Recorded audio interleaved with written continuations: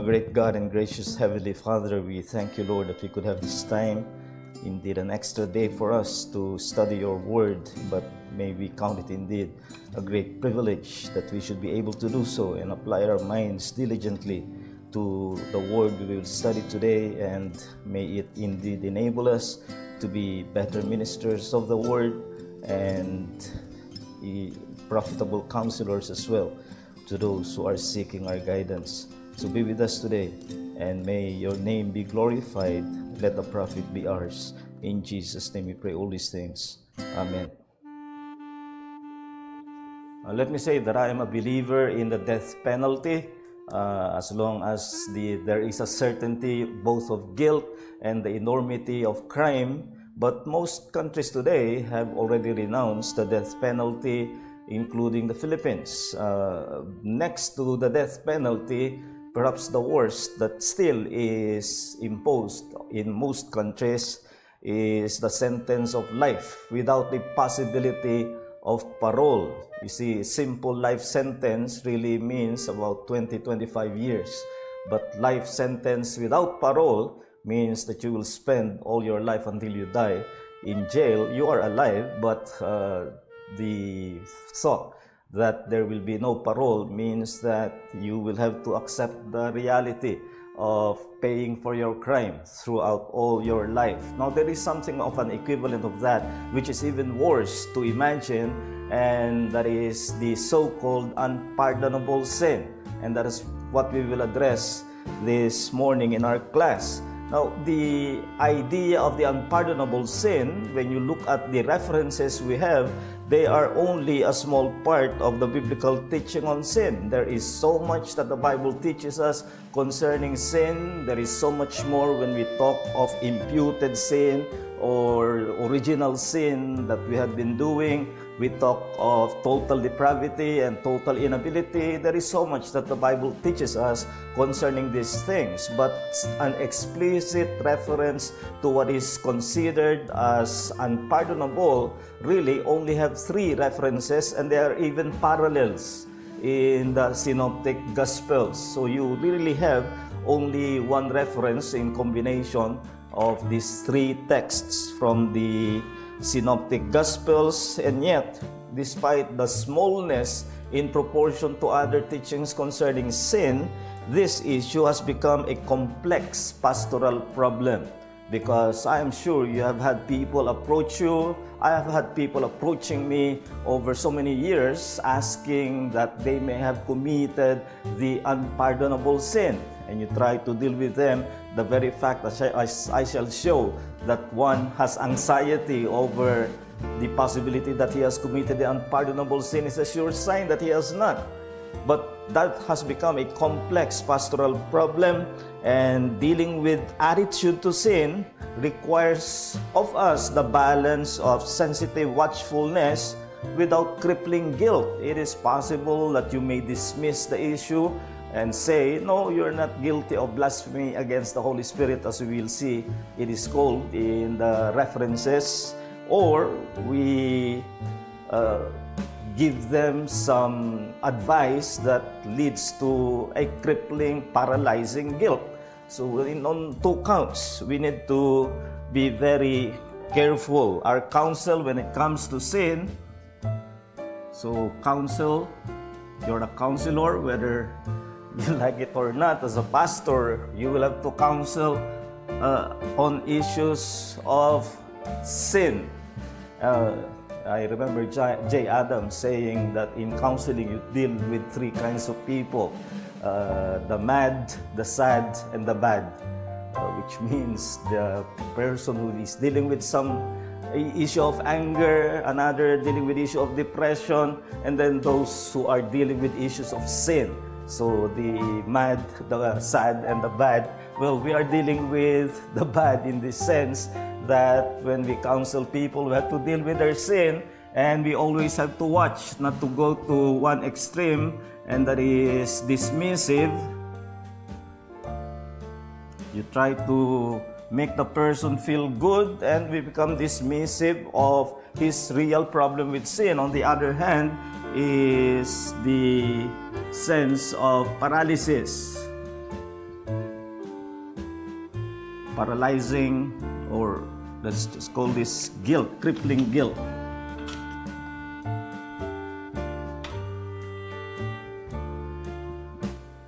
Crippling guilt means the person is feeling guilty more than he should.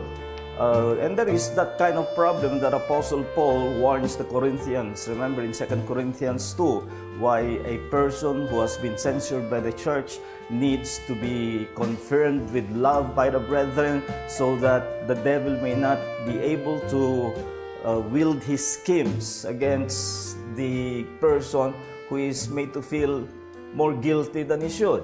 So these are the two things we should avoid, and this happens very often in the matter of dealing with the so-called unpardonable sin.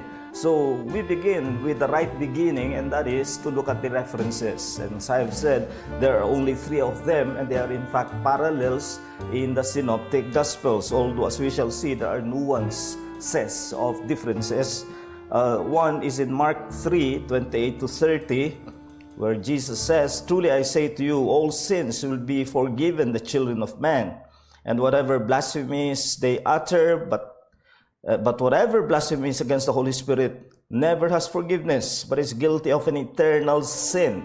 For they were saying, he has an unclean spirit." Then Luke 12 and verse 10, "And everyone who speaks a word against the Son of Man will be forgiven, but the one who blasphemes against the Holy Spirit will not be forgiven." And then Matthew 12:31 and 32, "Therefore I tell you, every sin and blasphemy will be forgiven people, but the blasphemy against the Spirit will not be forgiven. And whoever speaks a word against the Son of Man will be forgiven, but whoever speaks against the Holy Spirit will not be forgiven, either in this age or in the age to come." So you have the fullest version in Matthew, but some versions of it both in Mark and Luke. And if we try to compare Matthew, Mark, and Luke, you see in the Gospel of Mark, it is any sins against the sons of men, or translated in the other versions as children of men. So it's referring to mankind in general, whereas both Matthew and Luke has the Son of Man, which of course is one of the titles of Jesus.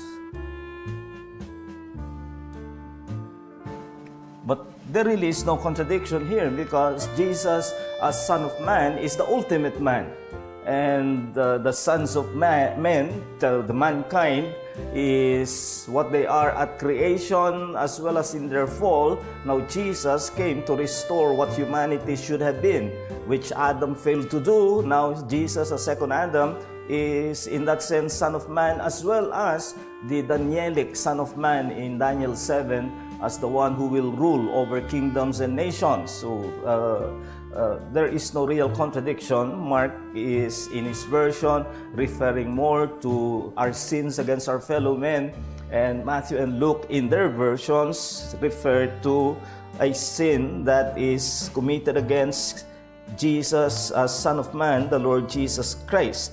So it's not a contradiction, but we note that difference.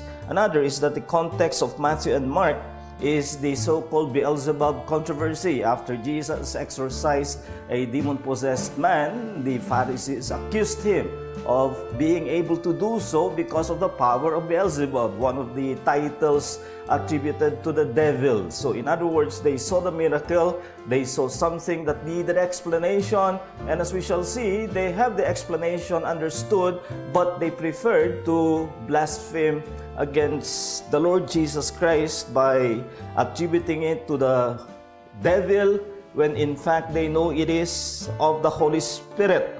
So you have this in the case of Mark and Matthew, it's the Beelzebub issue. But in Luke, it is about confessing Christ before men. So confession is the context of Luke, as Christ is sending his disciples to confess him before men, and in that confession One can be guilty as they listen to the confession of the disciples. They may see, as the disciples of Jesus' time were given the same power of exorcism of demonic spirits. They may, as they treated Jesus, they will treat his disciples in the same way, in that they resist the confession of the word, even if it is clear that the Holy Spirit is at work before them. So these are the references we have, and the only references that are explicit as to the sin that will not be forgiven. So with that in mind, the question, of course, is, what is this? What is this sin?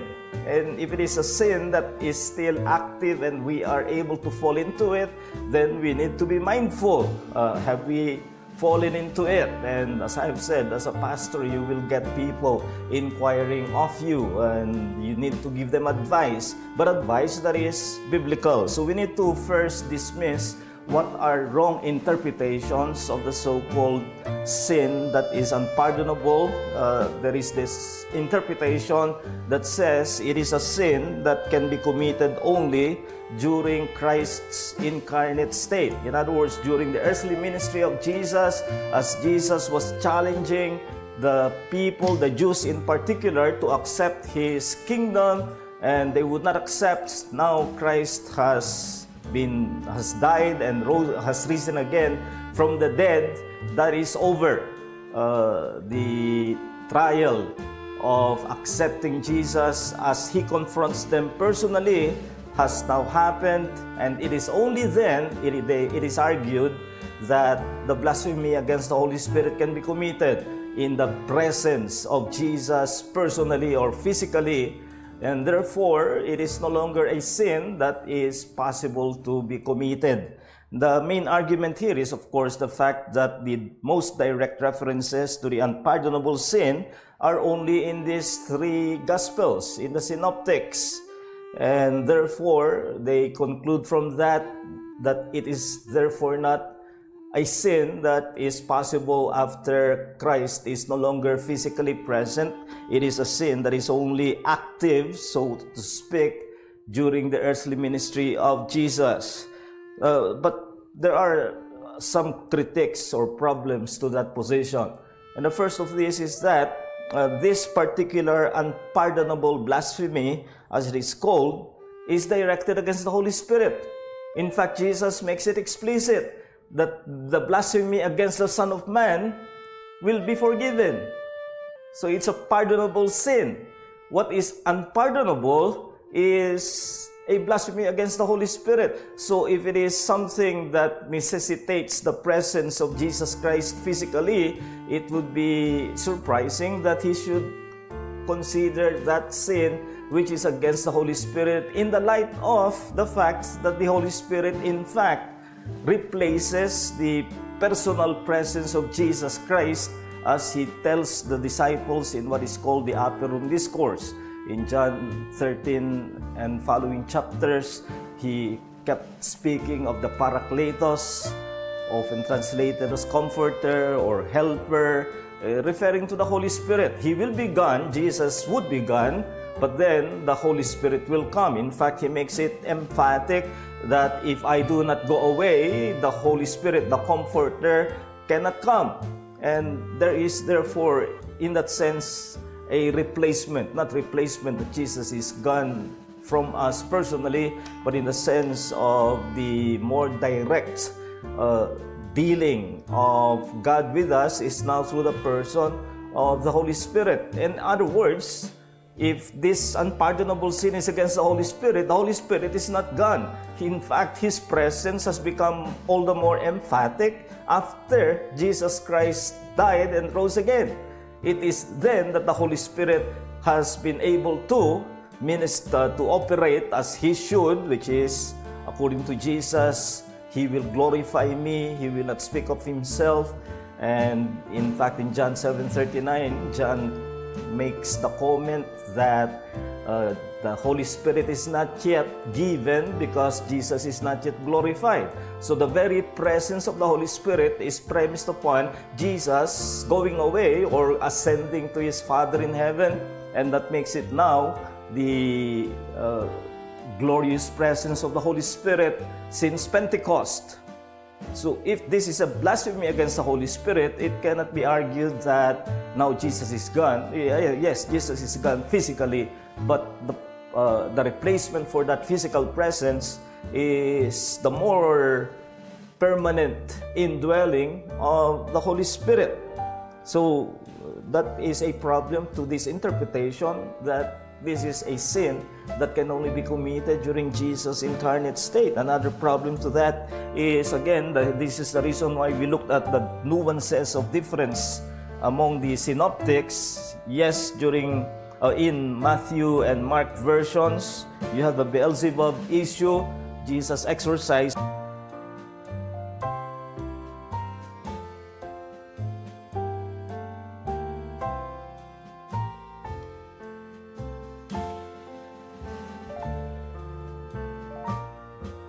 But as I've said, we look at another parallel of this in the Gospel of Luke, and it is about confessing Christ. Now, confessing Christ has not ended. In fact, it has become even more global, more widespread, because Jesus has gone up to heaven, because He has completed His mission. Remember what Jesus told His disciples, greater work than this you will do. It's not that greater are the disciples than Jesus. It means the scope of the confession of Christ will be all the greater as a result of Jesus completing His work. And therefore, the completion of His work makes the confession even more widespread, even more fruitful, more powerful. And in Lucan version of this blasphemy against the Holy Spirit, it happens in the context of the confession of Christ. So even if Christ is gone to heaven, the confession of Christ, rather than being done, is all the more activated.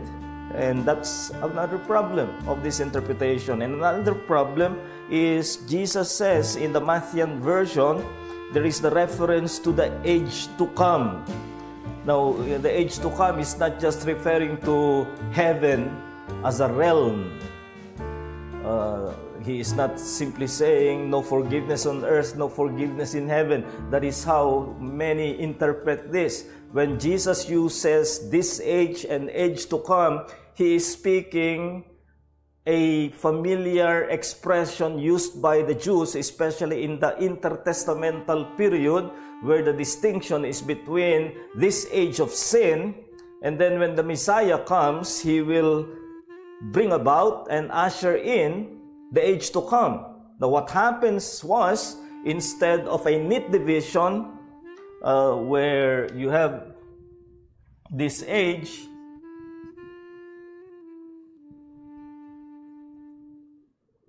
and age to come,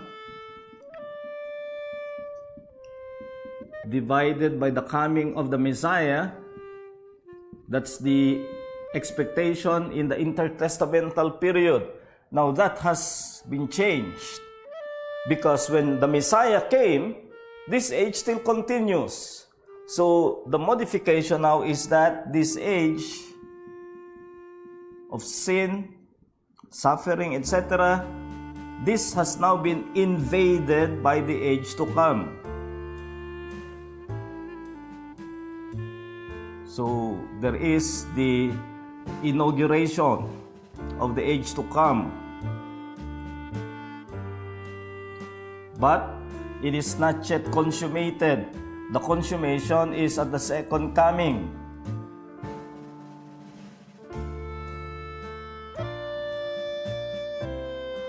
So we are in this interim when the age to come has already begun, but not yet completed, yet to be completed at the coming of Jesus Christ.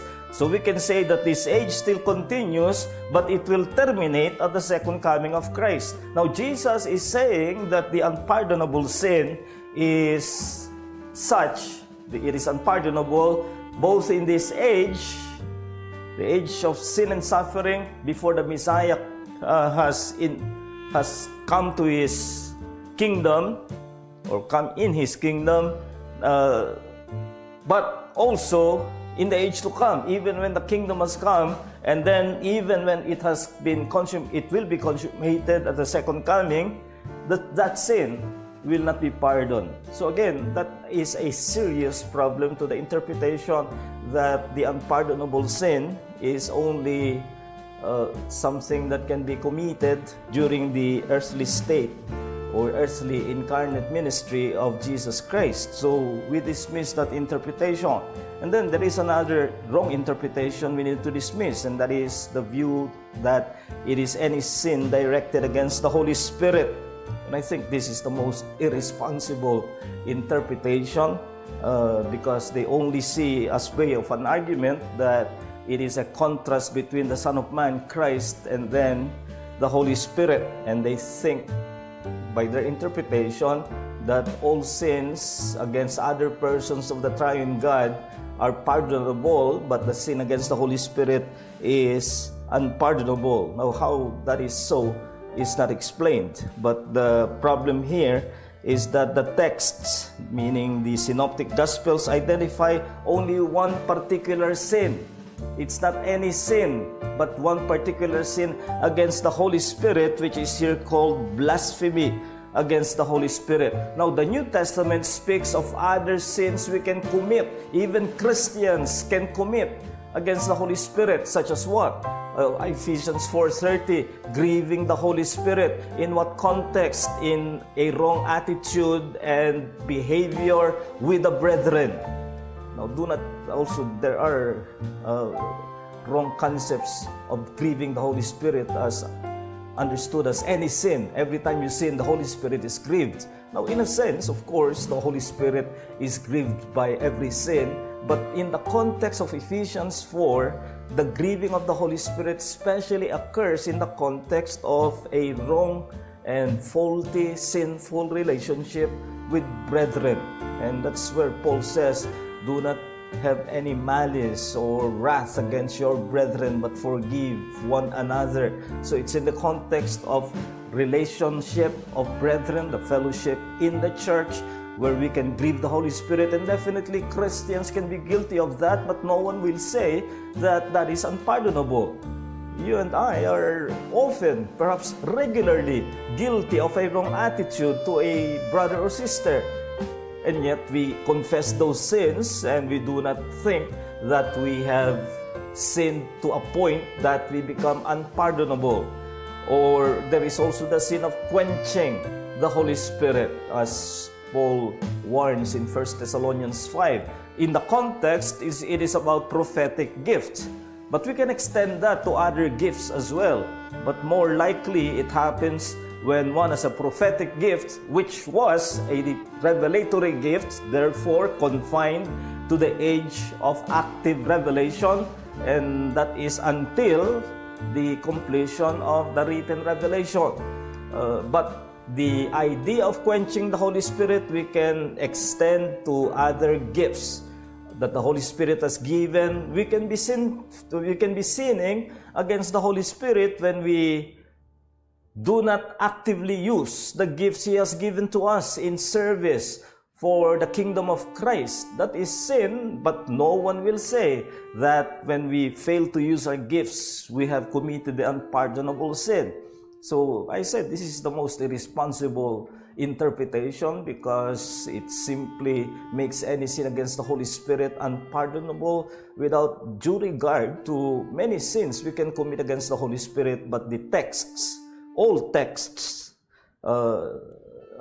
parallel as they are, they use that same word blasphemy against the Holy Spirit. Then there is the view that this sin is the falling away of the saved.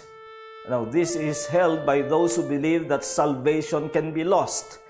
And that means the person is initially saved, and he may continue for a while, but he can live a lifestyle of retreating from his commitment to God, becoming cold, and then declining, backsliding, until totally he falls away. So this is a view that is held by those who believe that salvation can be lost, and there are evangelicals who take that position, and we just have to reject this.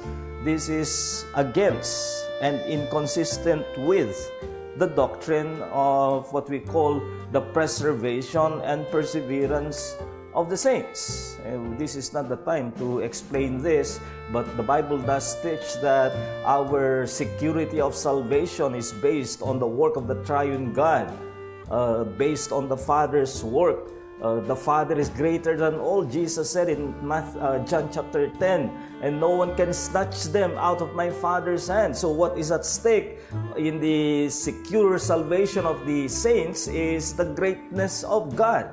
It is also grounded upon the death of Jesus Christ, upon the work of the Holy Spirit.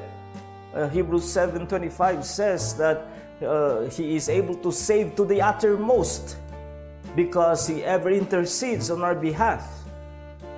So that's preservation, and preservation is evidenced by perseverance of the saints. Now that is the more biblical or acceptable theological language than the very innocuous, that is harmless statement, once saved, always saved.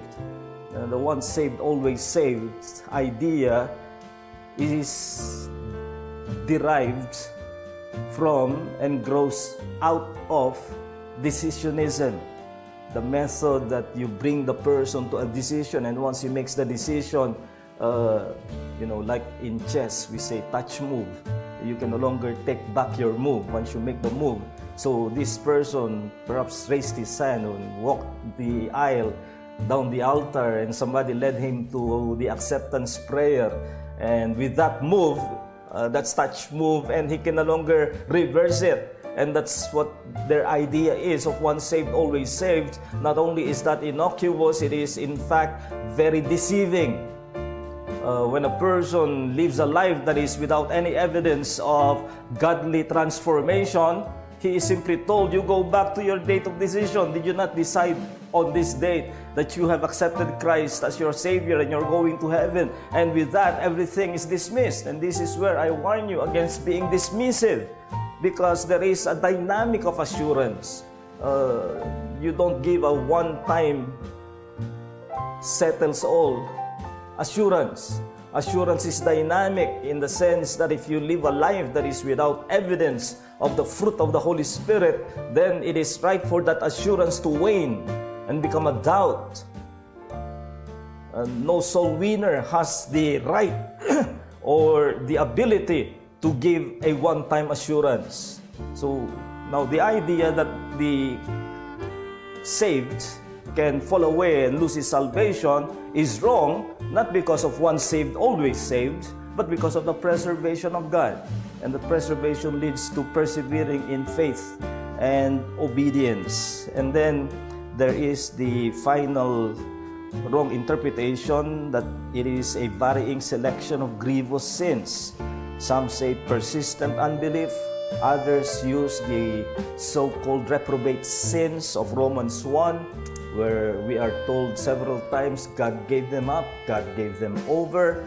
I'll say something more of that in due course, but let me just say that, again, the clear identification of the sin is blasphemy against the Holy Spirit. So let us then consider that. What is the identity of this unpardonable sin? Well, we need to consider first the idea of the terminology of blasphemy. What is blasphemy? The word blasphemia, according to the Evangelical Dictionary of Biblical Theology, the Greek root can be used of strong insults thrown at other people or even unjust accusations, but it is more usually used of insults offered to God.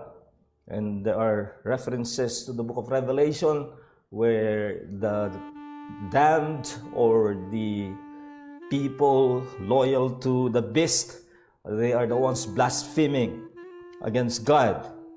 So what is here in this idea of blasphemy? Well, we can look at the Old Testament. So blasphemy, if we look at the parallel in the Old Testament, you remember that distinction when we studied hierarchy ethics, the distinction made between sin of ignorance and sin of presumption, as the high defiance against God. So we can make the assumption that this blasphemy is presumptuous. Now, what is presumptuous sin? There is knowledge. You know that it is sin. You know that you are committing sin, and you commit it anyway. That already makes it a more grievous sin than that of the sin of ignorance. So, by parallel to the Old Testament, we can deduce that this must be a presumptuous sin, a sin that has knowledge in it.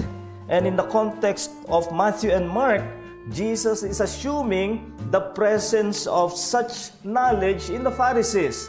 They knew, they have the light. So that's something that already tells us something about blasphemy. It is committed by those who have the knowledge, but they sin against that knowledge anyway. But now, let me make it clear, I'm not saying that all sins against knowledge is the unpardonable sin. Otherwise, all of us would have committed the unpardonable sin. So let us narrow it down further by looking at the light of the textual materials. That is, from the texts themselves, what do we learn of this sin against the Holy Spirit? Well, one thing that we learn is that there is hostility. It is hostile against the Holy Spirit. Hostile recognition. That means they recognize the Holy Spirit, because we are told in Matthew 12:25, in the context of that miracle and the reaction of the Pharisees, we are told that Jesus knew their thoughts. Now, parallel to this is what is said of some men who approached Jesus after the miracle at Cana. And they approached Jesus and told him that they were believing in him. But then John notes that Jesus did not commit himself to them because he knew what was in man. So you see the parallel there. And what is it that he knew what was in man? They were only seeking miracles. Their professed faith is based on their desire for miracles. And isn't it clearly denounced by Jesus in the Gospels? This generation, this crooked generation, seeks for a sign. So, seeking for a sign, miracle, as the test of the authenticity of Jesus is something that is crooked. Now, in this sense, Jesus is also described in reaction to the Pharisees who accused Jesus of doing his exorcism by Beelzebub. Jesus knew their thoughts. So in other words, Jesus could recognize in these people something of a light. Jesus knew that the Pharisees recognized the Holy Spirit, but they chose to insult the work of the Holy Spirit. So they were not just insulting Jesus, they were insulting the work of the Holy Spirit, which we knew clearly set forth before their eyes that it is the work of the Holy Spirit. And then you have here a malicious rejection. So there is recognition, and then there is rejection. They recognize the Holy Spirit, but they reject Him anyway. So this is not talking of doubt. Doubting because you have not been taught well, or doubting because you have been bred in another religion and this is all new to you and you cannot make sense of it at this point. and you have your doubt or simple denial that you cannot accept it at this point, it's too much for you to think about, that's not what we're talking about here. Rejection here is willful rejection and contradiction in spite of conviction. So this is a rejection where there is the presence of conviction that this is the work of the Holy Spirit, but because of their pride that they cannot accept Jesus as the one to rule over them, they reject anyway. And then the third element is perpetuated. There is perpetuation today in the context of the confessed message of Jesus' disciples. So this is where the Lucan element comes into play. This still continues because we are not just talking here now of being confronted with exorcism, and that we recognize the work of the Holy Spirit in the exorcism. In fact, we no longer are challenged by reaction to miracles. We are now challenged by our reaction to the confession of the gospel. And when there is that confession of the gospel, which is clear and attended by convicting work of the Holy Spirit, then the person with hostility rejects that conviction, even though it is clear in the confession that he is hearing.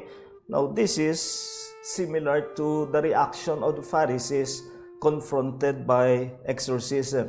What confronts sinners now is not exorcism, not any miracle, but the confession of the gospel. So the attitude of the Pharisees betrayed to Jesus' work is today duplicated to the preached gospel. What the Pharisees expressed in their attitude to Jesus in person now is perpetuated by people's attitude to gospel confession right before their ears.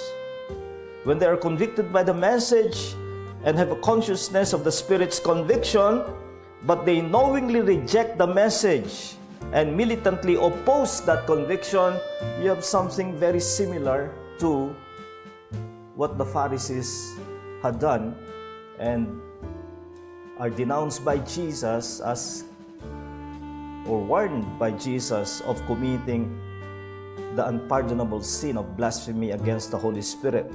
F.F. Bruce has a good summary of this.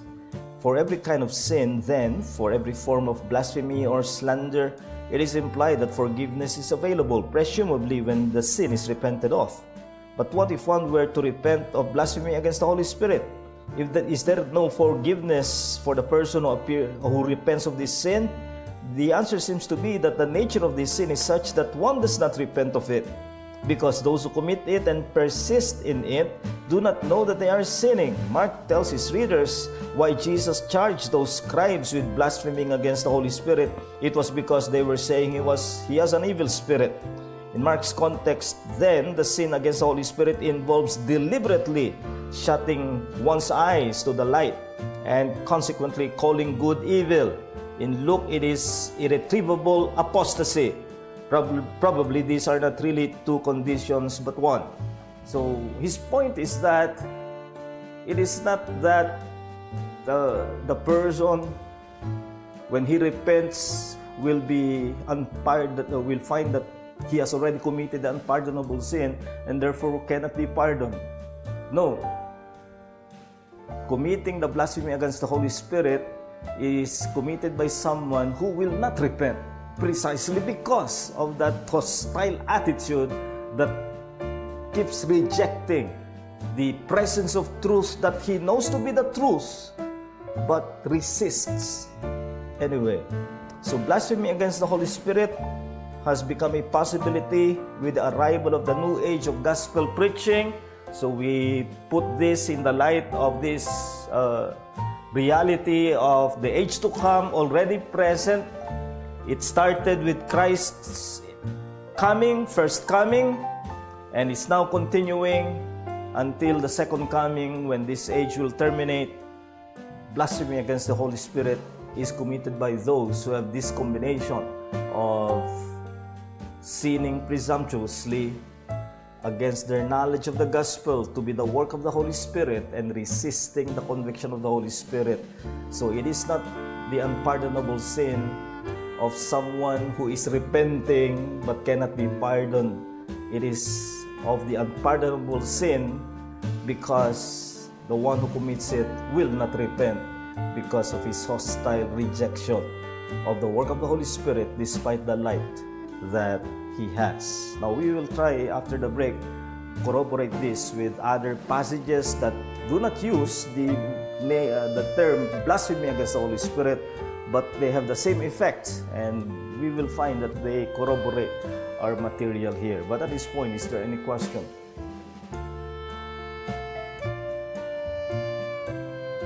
You can ask audio, video, or chat.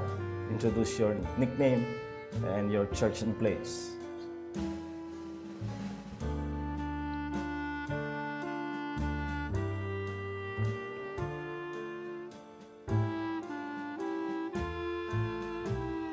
Any question? Question or thoughts you'd like to share?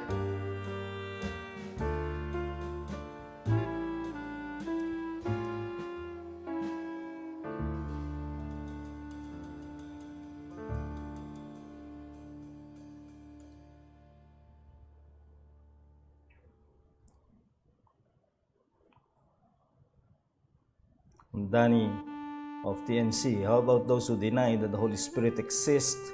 Are they committing the unpardonable sin? No.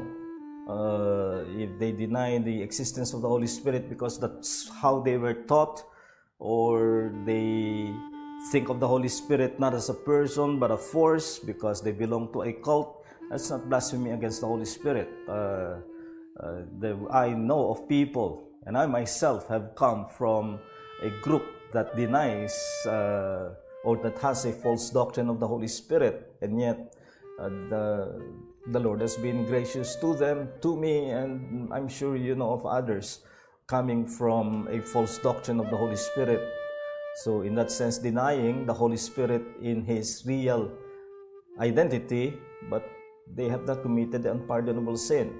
Pau from GSAF Antipolo, is Ananias and Sapphira sins related to the unpardonable sin? I do not think so. They said that they lied against the Holy Spirit, and it may be something close to that, but when we talk of the sin or the blasphemy against the Holy Spirit, it is not any one particular sin only, but rather it is a set of lifestyle of sin against the Holy Spirit, to the point that they have rejected the light that they are privileged to have. And Ananias and Sapphira became an example of what God can do when we sin against the Holy Spirit. So every sin against the Holy Spirit is a grievous sin, but that does not necessarily identify with the blasphemy against the Holy Spirit. Joel from COC, Quezon City, kapag ang isang Kristiyano ay nagkasala at hindi siya nakahingi ng tawad for some reasons at kinamatayan na niya, maliligtas pa rin ba siya? Sana hindi ka Katoliko na naniniwalang kapag hindi ka nakapagkumpisal ay purgatorio ka kung venial sin ang hindi mo na ikumpisal, o impyerno ka kung mortal sin ang iyong hindi na ikumpisal. Huwag mong sabihin na ang kaligtasan natin ay nakabatay sa huling kumpisal natin. Hindi ganoon. Kaya nga binayaran ng Panginoon ang lahat nating kasalanan. And sabi ng Romans 8:1, wala nang pagkahatol sa lahat ng kay Kristo Jesus. So kung sabihin natin kailangan na kumpisal mo ang kasalanan mo bago ka mamatay, it's Catholicism, it's sacramentalism. So I reject that from ILDE. But Batangas, paano po yung pastor na nagdi-discuss ng tulip doctrine tapos sinasabi niya na ang Diyos ng Calvinism ay bobo raw? Yun po ba unpardonable sin? Hindi.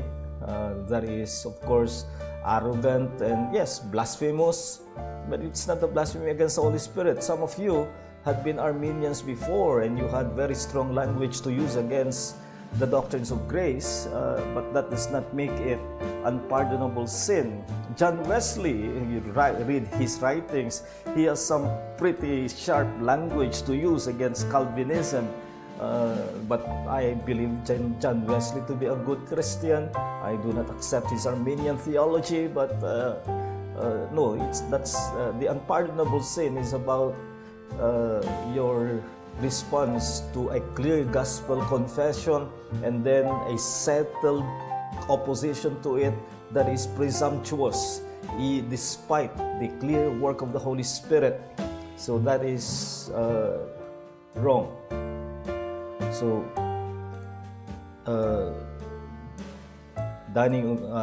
how about those who willingly worship the devil, like the Satanists?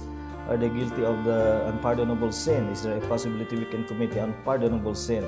I'll say something more of whether we can commit the unpardonable sin, but as to Satanism, it is a cult, of course. It is idolatry, demon worship, and that's a grievous sin.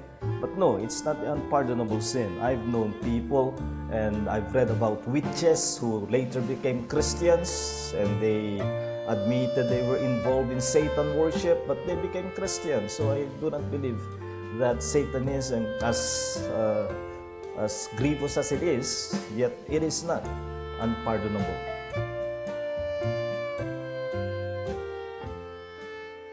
Okay, other questions?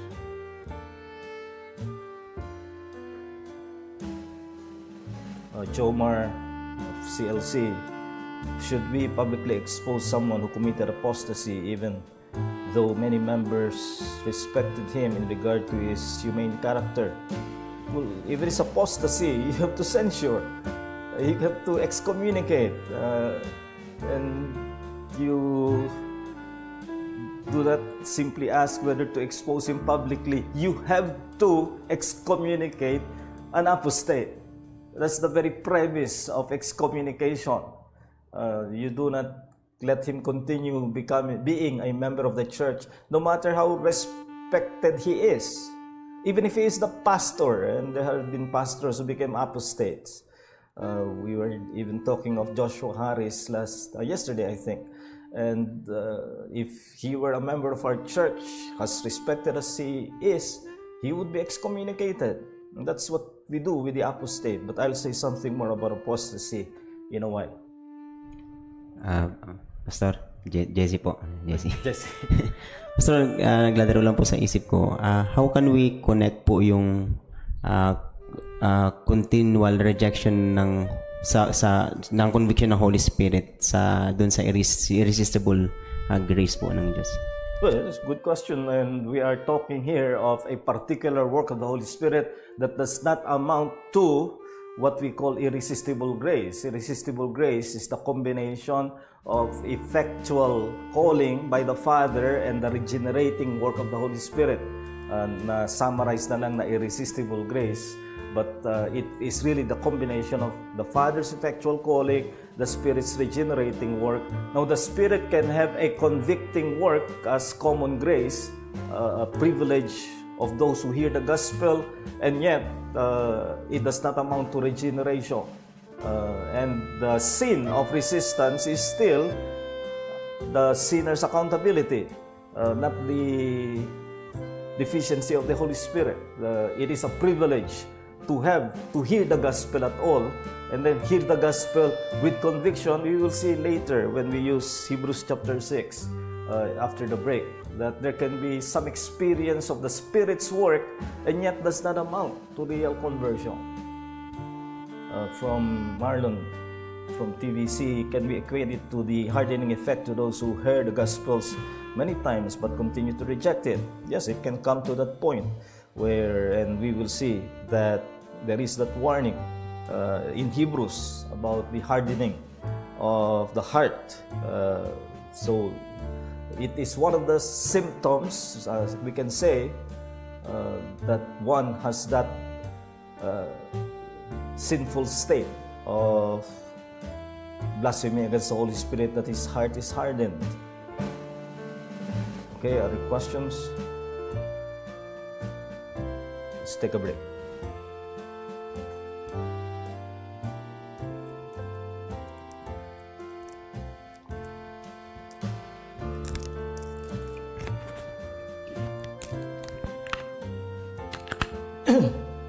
Okay, let us resume.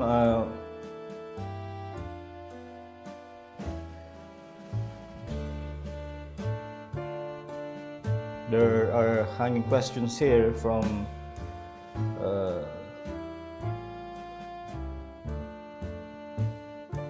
Danny. Is it right to conclude that those who perished without repenting commits the unpardonable sin? No, all who perish have not repented, but that doesn't mean that they have all committed the unpardonable sin. And Joel Tabliga, COC, how about those Christians who committed suicide? Did they commit the unpardonable sin as the Roman Catholic teaches? Again, you're too much into the idea of Roman Catholicism. Is it possible for a Christian to fall into committing grievous sins? Yes. Like murder? Yes. Self-murder? Yes. So that means it is possible for one to be a Christian, commit suicide, which is a sin, but that does not mean that he is not a Christian, because suicide is an unpardonable sin. You don't find that in the scriptures, that suicide is an unpardonable sin. Suicide is wrong. Suicide is sinful, never commended in the scriptures, but that does not mean that it is the unpardonable sin. A Christian can commit that and still be considered a Christian, but a Christian who is walking in the Lord will hardly even think of committing suicide. Now please, don't try this at home. Don't try. Pastor Noel said, I'll go to heaven anyway. I'm not daring you. So that's my answer.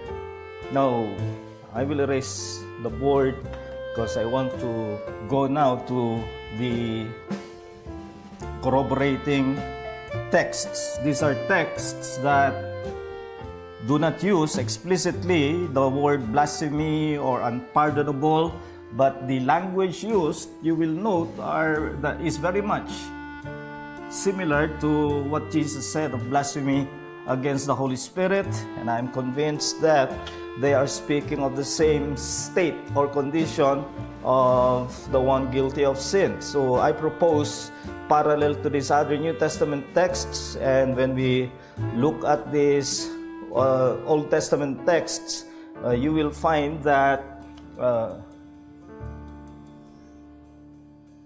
there are elements of light, and then there are those elements of opposition.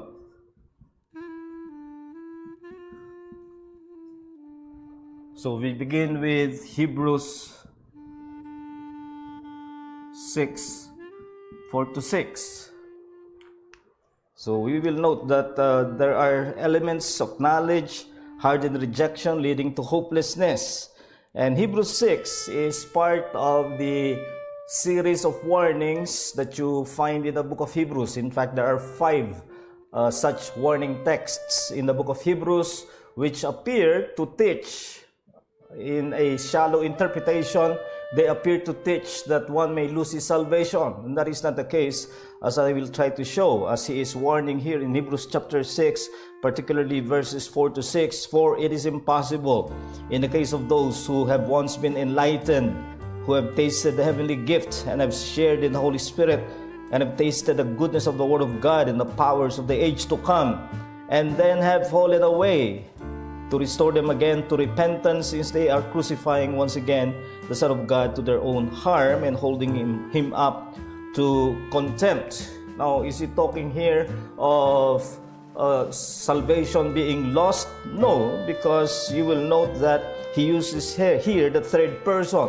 He is referring to a certain kind of people, but in verse 9, the writer says, though we speak in this way, this sharp language of warning, yet in your case, now that's second person, yet in your case, beloved, we feel sure of better things, things that belong to salvation. So he's not talking here of salvation being lost. Now, the address to the second person is also used in other warnings, where therefore we are to interpret as being addressed to all, including true believers. But you see here the various light this person has. And in fact, it is described in such a way that you might come to think that who else is this but a true believer?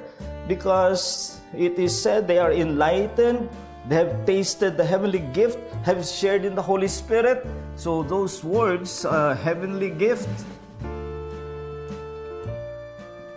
enlightened, and even share of the Holy Spirit. So there is something of the work of the Holy Spirit that they have experienced, and then it says they have tasted the goodness of the Word of God. So their reaction to the Word of God even is one of its goodness. These are all descriptions that we can say are high descriptions of one who appear in every angle of that description. He must be a very spiritual Christian. And yet, there is the falling away. They fall away. So you have here elements of being enlightened, tasting the heavenly gifts, sharing the Holy Spirit, tasting the goodness of the Word of God, tasting even the powers of the coming age, of the age to come. Now, to explain this, we have to say that this is where it is important to note of the corporate identity that we belong to. As we have studied corporate sins, there are corporate sins, as there are corporate blessings. So a church can be blessed corporately, and all those who belong to the corporate identity of the church shares in the blessings, the corporate blessings of the church. And in that sense, these people that the writer describes have a share in those corporate blessings of the church. And they genuinely participate. We are not questioning that they have had some kind of reaction to the Word of God, that they consider it in its goodness, even some work of the Holy Spirit in their lives. As I was saying in answer to a question in the previous session, there are works of the Holy Spirit which amount to common grace of God. They are still grace, they are still privilege, they are not our rights, yet they are the work of the Holy Spirit, but works of the Holy Spirit that do not necessarily amount to His saving work. They may have this personal experience of the level of both the intellectual and the emotional, as we see in the case of the various kinds of soils into which the seed of the word was sown. In the parable of Jesus of the sower and the soils, the first kind of soil, no understanding at all, immediately taken away by the evil one. But the next two kinds of soils had an initial good response, only to fall away. So you have here something consistent with what Jesus teaches, where a person can have an experience of the joy of the word, a joy of professing the gospel, and still fall short of genuine faith. So one may have all these experiences and possess no genuine faith. So here they have element of opposition or rejection, is that these people fall away. The word is parapipto. This must be related to the constant warning of the letter to the Hebrews against what we call apostasy, though that is through the deceitfulness and hardness of sinning. So there's the hardening of the heart, which is clearly stated in Hebrews 3:12 following about, and the writer addresses that warning to those he calls brethren, and then he warns against the deceitfulness of the heart. So these are people who have some kind of experience that can only be described as Christian experience, and the blessings of God upon the church, but they fall away anyway, and they fall short of the genuine faith. Now, the result is it is impossible to renew them to repentance. What does that mean? Well, it is a spiritual state of the heart that will never be tender to the call of repentance. So that is why I was saying in the previous session, the unpardonable sin is not that of someone who has committed it and then later repents and he no longer could be accepted despite his repentance because he has committed an unpardonable sin. The simple fact is that the one who is in the state of willful rejection of the work of the Holy Spirit in the gospel will not repent.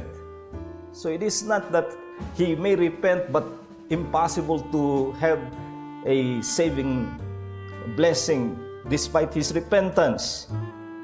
So it is not to deny the possibility of repentance of the apostate. We have had apostates in our church, and I'm sure in yours as well, who had been excommunicated, but years later, they were restored. And we see the grace of God at work in such restoration. So we do not deny the restoring work of grace, even in those who at previous time were apostates. But the case of the one described as impossible to repent is that he will not repent for as long as he yields to that condition of the heart. As long as that condition is one of resistance against the light of the Holy Spirit, he will not repent. The commentary of John Owen here is insightful. This is the falling away intended by the apostle, a voluntary, resolved relinquishment of an apostasy from the gospel, the faith, rule, and obedience thereof, which cannot be without casting the highest reproach and contumely. Contumely is an old English word which means insult, imaginable upon the person of Christ himself. So this is the person who knows the gospel but keeps hardening his heart against the invitation, the pleading of the gospel, and he is resolved to oppose it. For as long as that is the state of the heart, he really will be in an unpardonable state. And so the Hebrews 6:4-6 warning is a warning against apostasy. Now the question here is, if that is just for those who will become apostates, certainly that is not for Christians. Wrong. The warnings in Hebrews are part of God's dealing with true believers so that they may be watchful. This is restraining grace of God so as to watch against apostasy. Apostasy is not referring to loss of salvation. No, that is not apostasy. When we talk of apostasy, we reject the idea of loss of salvation. That is not apostasy. Apostasy is turning back.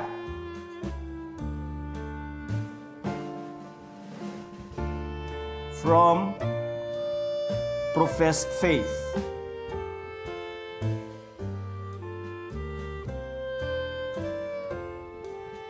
So this will not happen to true believers, but this can happen to all who profess to be believers. In other words, the warning is for true believers as well, because we profess to be believers.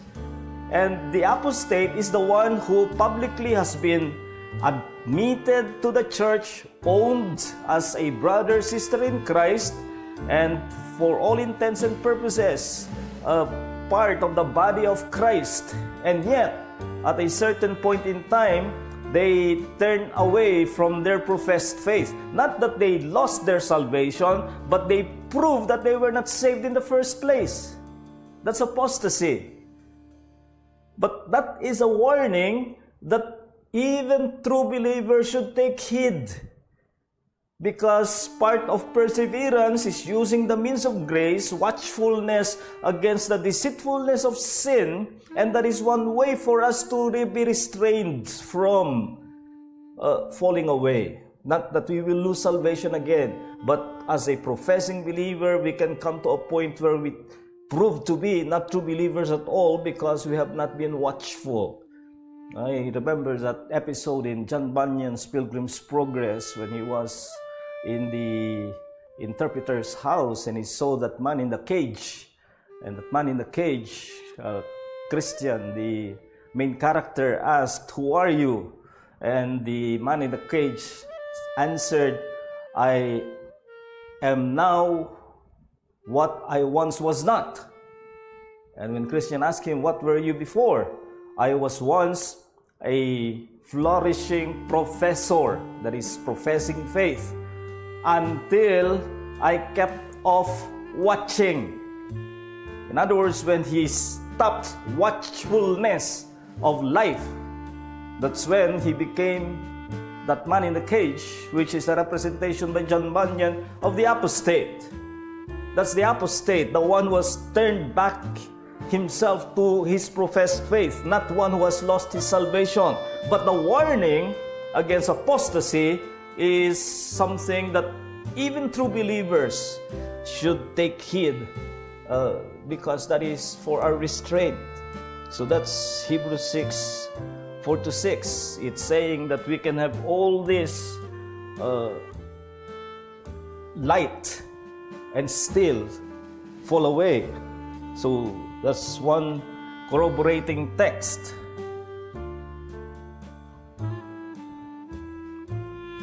Now the next corroborating text is 2 Peter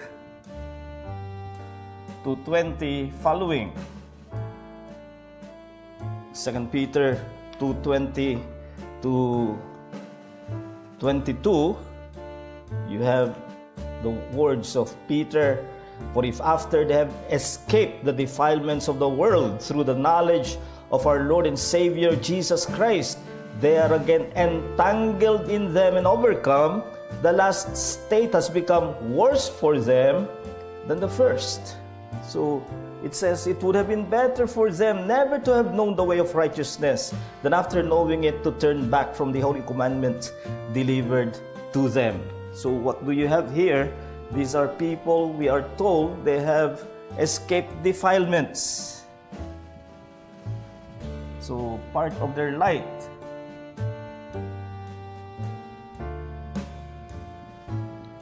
known the way of the Lord.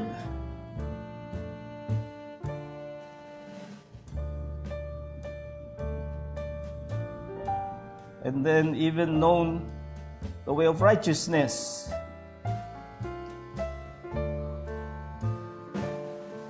But now, Peter says they get entangled again.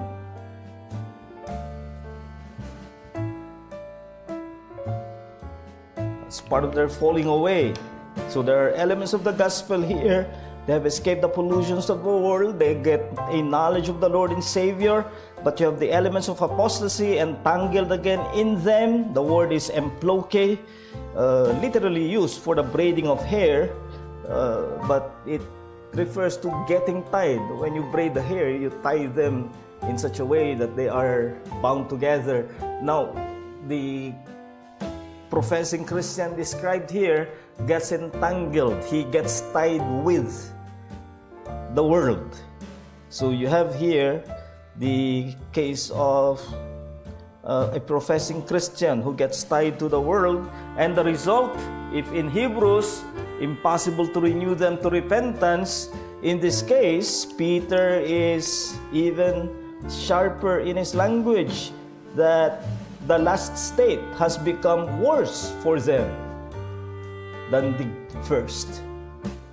And it says it would have been better for them never to have known the way of righteousness than after knowing it to turn back from the holy commandment delivered to them. Now, can you imagine this? Peter is saying it would have been better for them not to have heard the gospel at all and made a profession of faith than to make a profession of faith and then turn back. Why is that? Well, the only explanation is the greater punishment that awaits a person who has had the privilege of hearing the gospel and making a profession of the gospel only to turn their back to that professed faith. It would be better for someone who has not heard of the gospel at all. This is similar to what Jesus said of the cities of the Capernaum and Bethsaida, where he says it is more tolerable for Sodom and Gomorrah. How can that be? When you think of Sodom and Gomorrah, you think of the decadence of their immorality. But there is a condition in which those who are in that condition are worse off than even the immoral of Sodom and Gomorrah. Well, what is the condition of these people? They have heard the gospel. And if it is worse for those who have heard the gospel but have not repented, it is even worse for those who have heard the gospel, made profession of repentance and faith, only to turn back and prove themselves to be not true believers, not genuine believers at all. That is something that Peter says is worse. And then you have 1 John 5:16 and following, our last. This is the so-called sin unto death.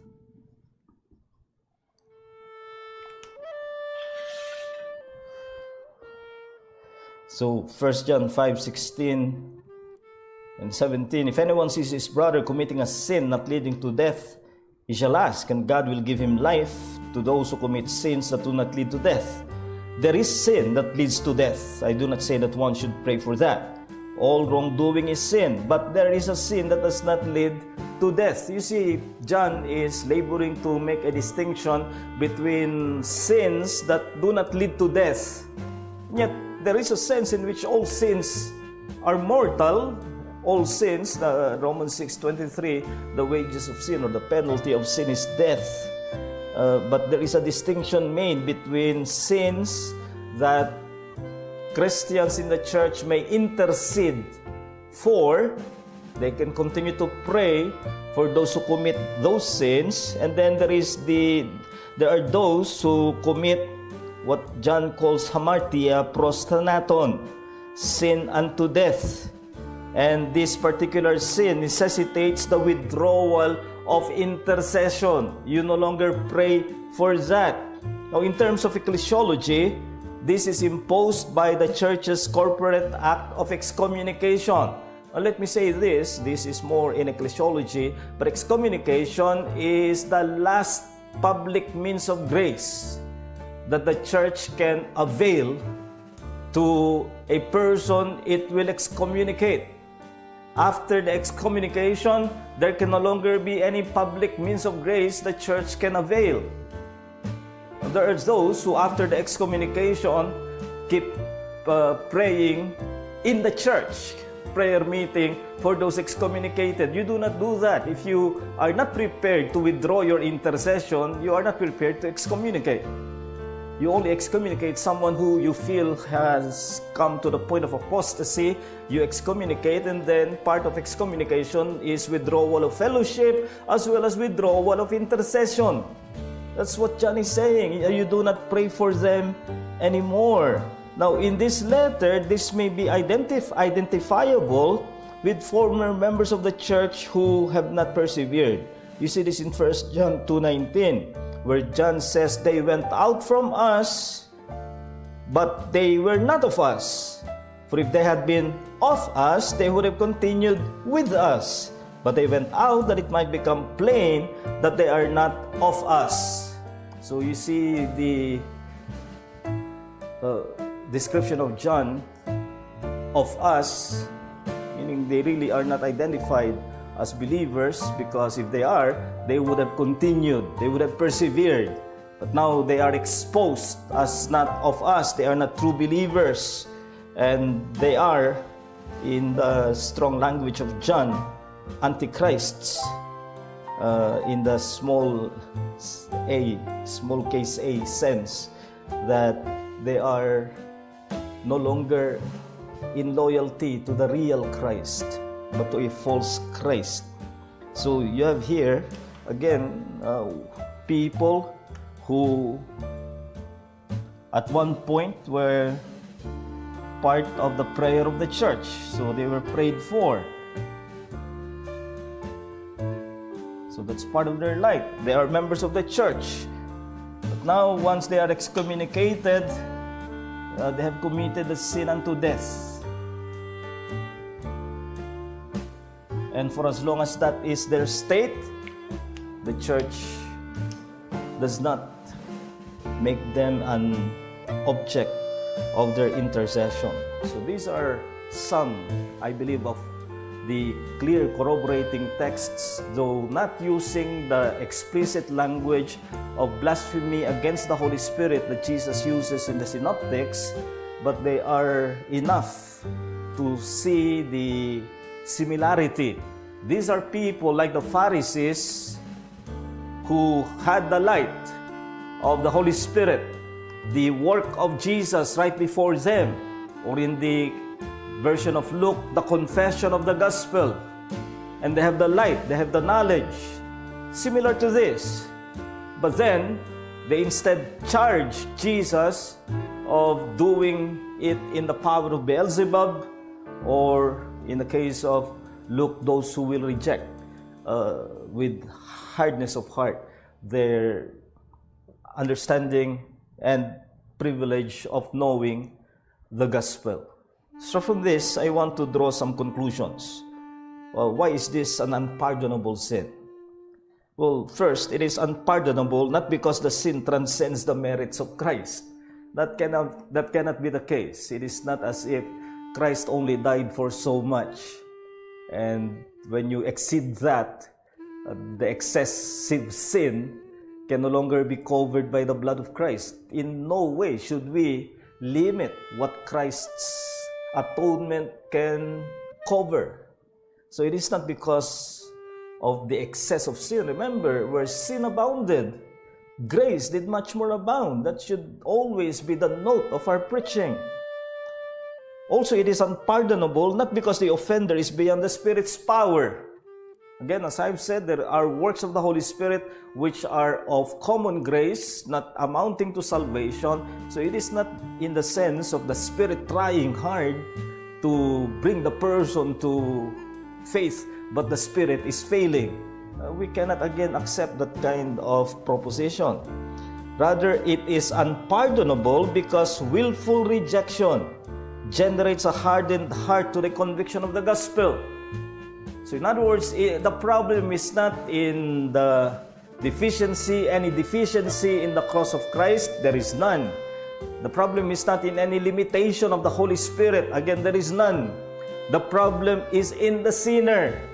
For as long as the sinner yields to that hardness of heart, despite the privilege of knowing the gospel, he will not repent.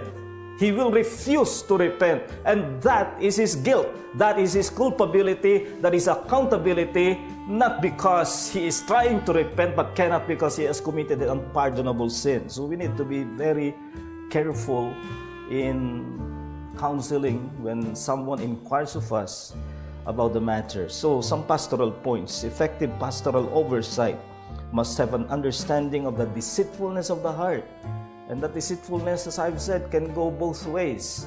On the one hand, dismissive of sin, but on the other hand, creating false guilt. So let us identify people who definitely are not guilty of the unpardonable sin. They will come to you and probably seek counsel.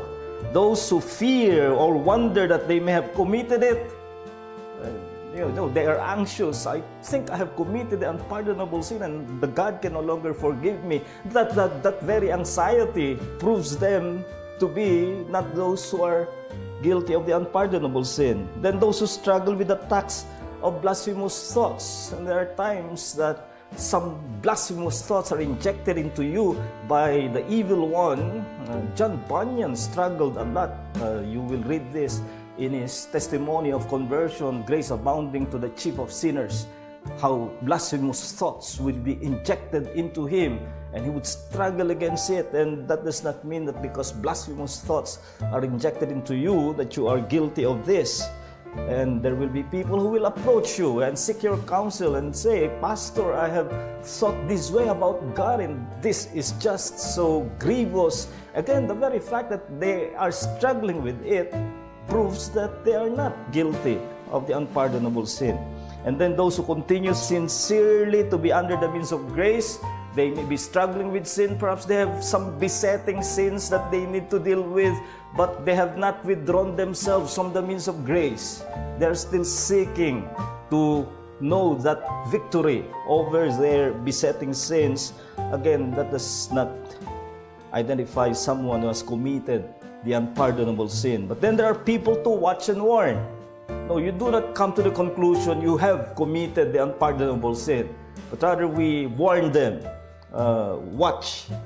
First, those who persistently harden their heart in unbelief under the sound of the word of the gospel. And there will be people in your congregation.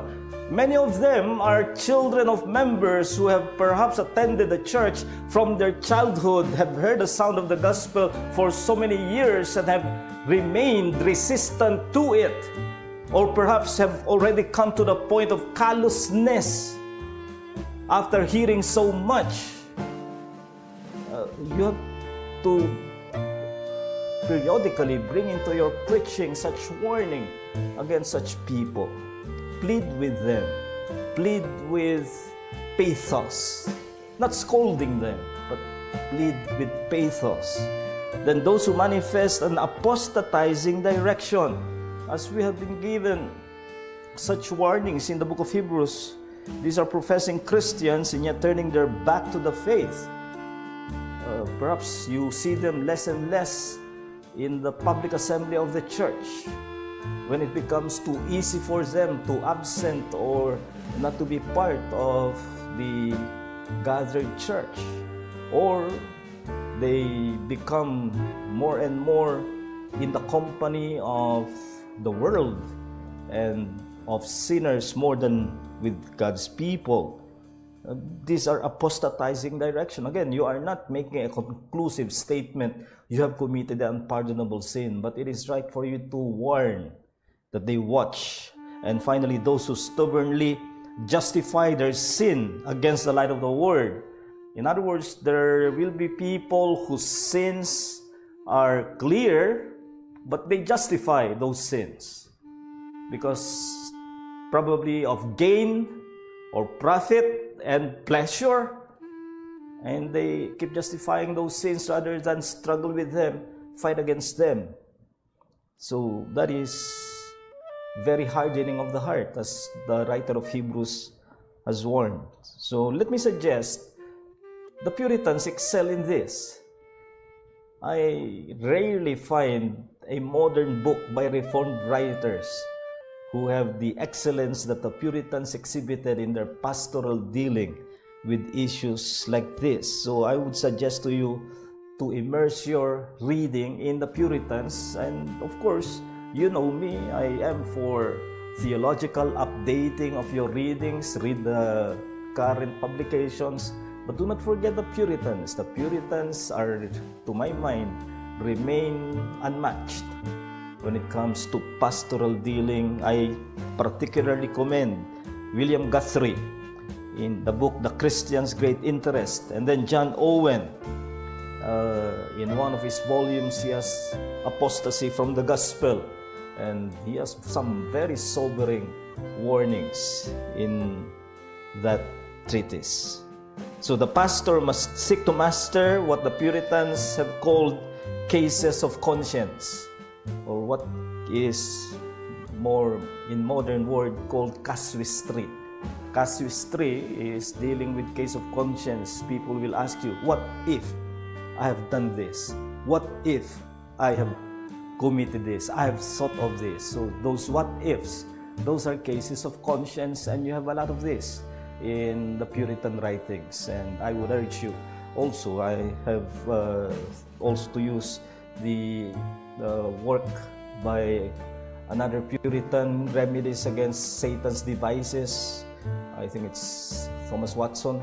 But those are works that you do well to immerse your mind in, to be a very wise pastor in dealing with people on this issue. Any question? Any thought?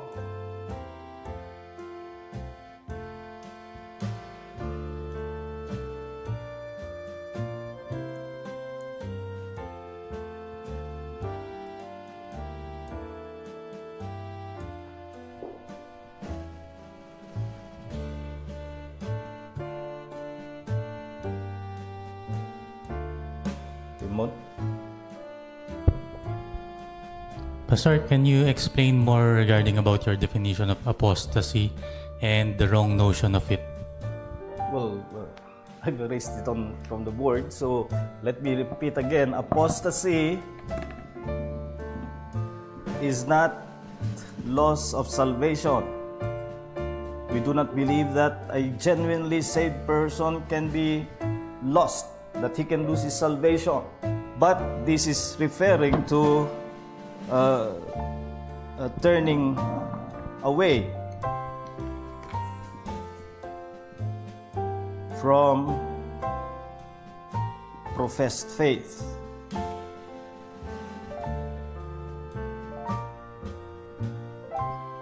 So this is something that generally applies to all who profess to be believers, true or false. Meaning, whether you're a genuine Christian or a false Christian, this will apply to you because you profess the faith. Profess is to confess it publicly, and we all have done that. Now, the warning against apostasy therefore applies even to believers, even if they will not actually lose their salvation, but the warning functions like a restraint. It makes you watchful. Watchfulness will make you vigilant in your means of grace, in attending the church, in hearing the word, etc. That will keep you from declining, which is the preface to apostasy, when you begin to decline. And so that's the definition of apostasy, not losing salvation, but turning away from one's professed faith.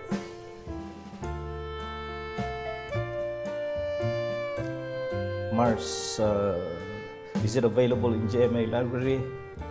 The Puritan, yeah, we have a good number of Puritan works in our library.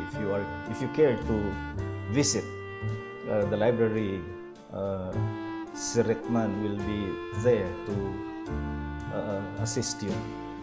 And the e-books are available, I'm sure, and the e-books are a lot more affordable than printed ones, although I still prefer printed ones. But given the situation, I have been using a lot more of e-books.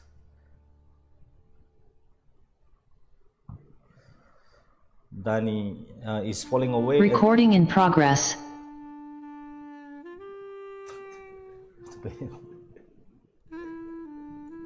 Ngayon ko lang nag-record. Okay, Danny, is falling away and backsliding have the same meaning? Well, if we use the word backsliding as it is used in the most frequent, the most dense of usage of backsliding is in Jeremiah, and Jeremiah does not use it in the common way it is used today. You know, some people who say, oh, Christian ako, backslider lang. And what they really mean is similar to the cardinal Christian theory, and it is false. So, falling away and backsliding can have the same meaning in the Jeremiah sense of the people of God, the people of Judah, who were turning away from Yahweh. So it's not the Christian who is just cold, but backsliding is in the sense of falling away. But we use the word falling away because that is the word used in the New Testament, particularly in the letter to the Hebrews. Joel, COC, can a true believer become an apostate? Again, we come back to this. If you mean a true believer can lose his salvation, the answer is no.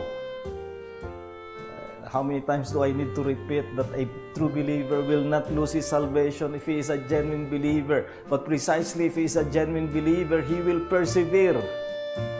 And why will he persevere? Because God is preserving him. That's the answer. But what I am saying is that the warning against apostasy is for true believers as well.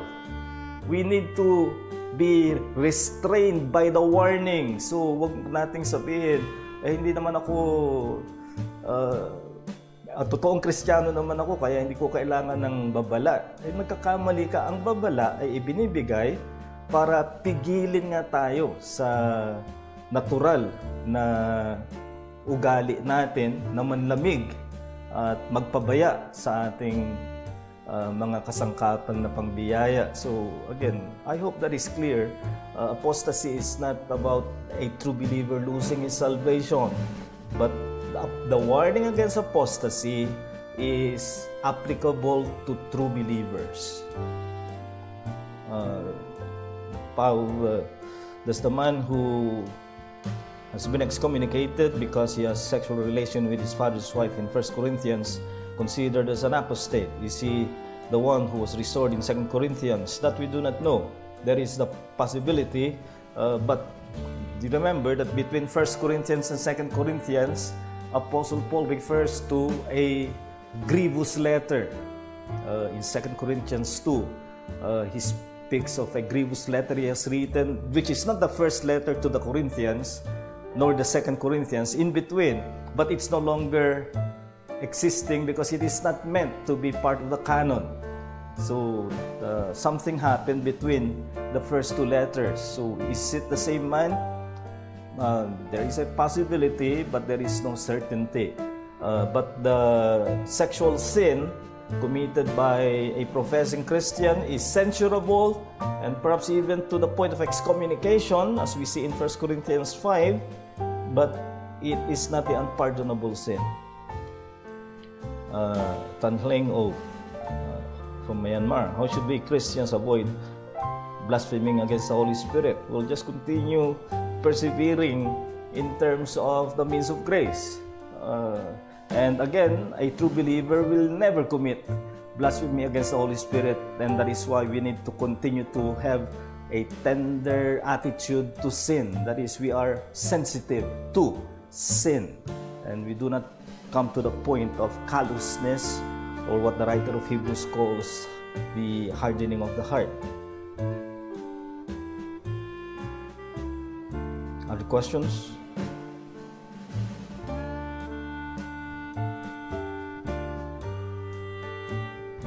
Ay, Pastor. Yes. Yung apostasy po, pwede po nating kaya sabihin na yung sinasabi niyo po kanina na hindi sila yung knowledge nila dun sa Panginoong Hesukristo ay walang sabi nating saving work ng Holy Spirit sa kanila. Yeah, it can be a knowledge that can be very theologically accurate. They have good Christology and all that, and at some point, kagaya rin nung sa parable of the sower and the soils, they were responsive for a time until tribulations come, etc., or the deceitfulness of riches, as Jesus warned. So that knowledge can be theologically accurate, but it is not saving. It has not come to the point of a real saving faith. Okay, other questions? Mon? Regarding about 1 John chapter 5, Pastor, yung sin that leads to death, I might miss it earlier. Is that the unpardonable sin? Or it corroborates. These texts that I used have Hebrews 6:4 following, 2 Peter 2:20 following, and 1 John 5:16, which is the sin unto death, corroborate the situation of the blasphemy against the Holy Spirit by the Pharisees, because there is both the element of light. In the case of 1 John 5, they were, as John describes them, they were once of us, but they did not continue. So there is an element of light, but they have committed a sin unto death, which John describes as that sin that should no longer be interceded for. Now, who do you not intercede for? If a person is a member of the church, it is our duty to pray for one another. And so the person who we do not intercede for is a person who has come to the point of excommunication. How about the lukewarm being mentioned in Revelation 3:16? Can we say that those people are in danger of falling away or apostasy? Well, in this case, it is the apostasy of the church, not of individuals. Remember that this is a warning against the church in Laodicea. So, and lukewarm there does not mean, as some, I have heard many preaching on this, that describes the person as either hot or cold, or it's just describing something that's not potable. There's water system in Laodicea at that time where the water is not potable anyway, not drinkable, and that is the state of a church that is losing its identity as a church in terms of its marks. And it can come to a point that, as Jesus warned, I will spew you out of my mouth. So that is about a church, not an individual. Other questions? Let's take a break.